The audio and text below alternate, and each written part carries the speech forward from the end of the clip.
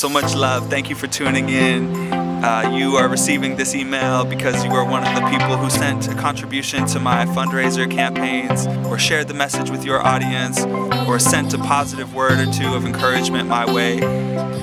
That it means so much to me to receive those blessings and to feel this mechanism being turned back in on itself. So that being said, I wanted to just drop in with you and keep this ball rolling.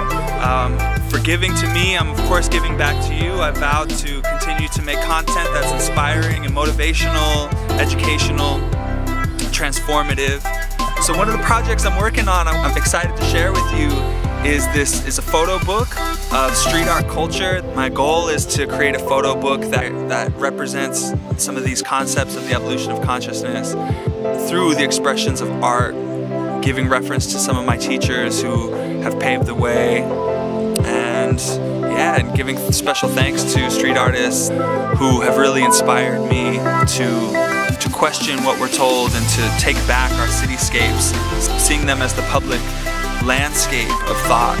And when it's advertisements being forced down our throats, we have to ask the question, what role does graffiti art play? And so I'll be working on that book, excited to share it with you. Everyone who's contributed so far, you'll be the first to know when there's editions available, and proceeds go back into filling this mission.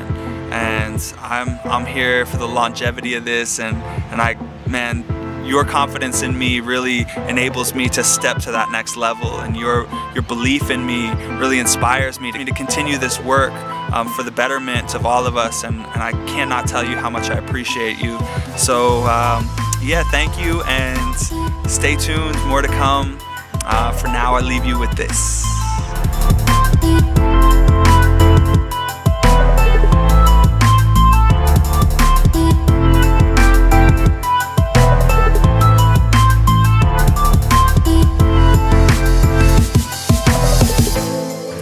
The new mission is to move into this sovereignty of mind, sovereignty of body and heart, freeing ourselves of fear, the limitations of time and money, and that world that we postpone our greater joy by saying we have to live in these constructs.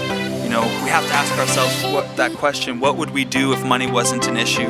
And this is what I would do. I would create culturally relevant art to progress the consciousness of humanity, and because of you, because of your support in me, I'm able to continue that. So thank you so much. A world of gratitude goes to you.